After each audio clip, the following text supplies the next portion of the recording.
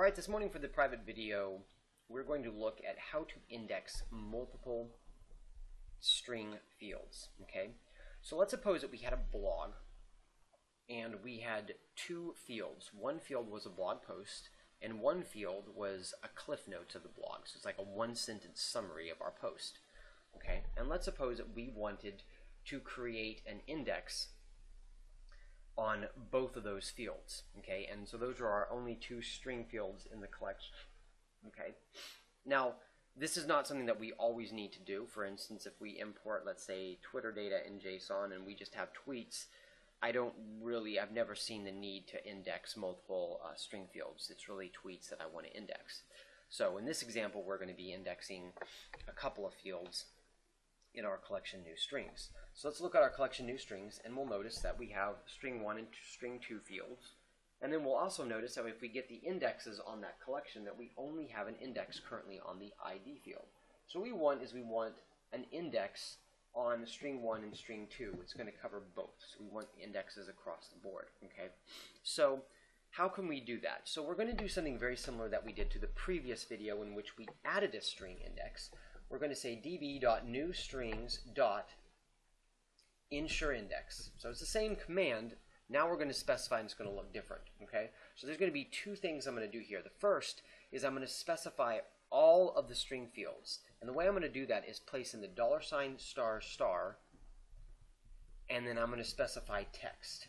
So what does this do? So $**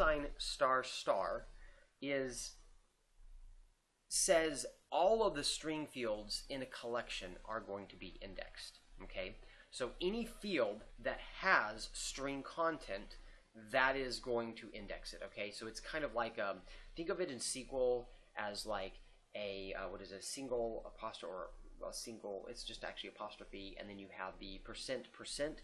Anything between there is what? Wildcard, right?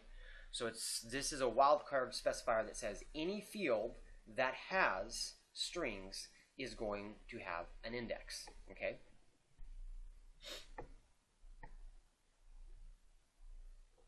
alright, and then I had to briefly remember here, so in this case, because if I want to remove an index, I don't want it to come up with its own default name. I want to specify its name. So what I'm going to call this is I'm going to say all string fields, and then I'm going to say _index. Okay. Now everybody has their own naming conventions.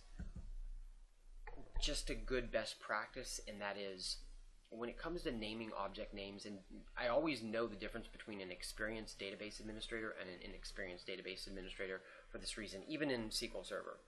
An inexperienced database administrator doesn't see a lot of value in specifying, let's say, a procedure name as a procedure or an index name as an index, whereas a non-DBA, whereas an inexperienced DBA knows the value in that. So you'll notice in this case, I am specifying this name as this all string field index. That index can be very important because when it comes to objects, it's nice to be able to identify that. And so we'll see now that we have two indexes, and we have this index here that has basically indexed these text fields, all of the fields that have strings in them. And we can see the fields that have strings in them, obviously, because they're within quotation marks. Okay, so basically what this does is this indexes all of our string fields on our collection.